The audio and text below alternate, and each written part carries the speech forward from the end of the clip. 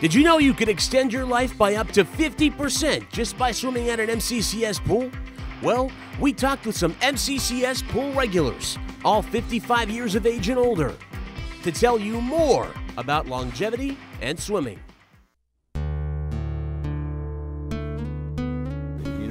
Age is just a number. It really is. And so for these young guys, they're there sitting there, and they can see me as old, but I never see myself as old. I can't go without a day, maybe a day.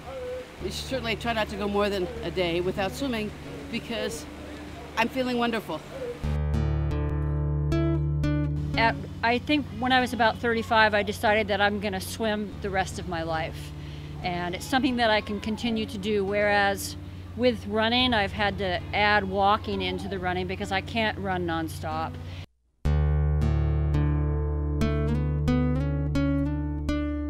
Just now, as my knees are not quite as hardy as they used to be, and so I basically every day I get over to the pool, usually 4 or 5 times a week. Having this pool here available has just meant the world to me, because after a stressful day like today, I can come here and after I finish the workout, the rest of the day just melts away. And as far as longevity and things, as I say, that's a secondary benefit. I love swimming, always have, but it's always been somewhat of a church to me, where I can go and just let the world melt away and find peace with who I am and what I do, and it just really gives me a sense of calm. This is great because I can function again. The arms and the tennis elbow, the carpal tunnel combination is at bay. So I am able to do more, whereas in May, I would go home, put the ice pack on my arms and just say, okay, that's it, I'm done, because of the pain from being on a computer all the time. And now, I continue to work all day long. I go home, I do things at home. I'm busy, and I know that the swimming has certainly helped. Oh, I'm one of those rare people that I love the mornings, and I love to get up. I drink 2 cups of coffee and I come swimming, and I love to be in the water. Swimming makes me very happy. All the endorphins and the energy, and I love to work hard, and I can work really hard in the water, whereas I can't work quite as hard on land.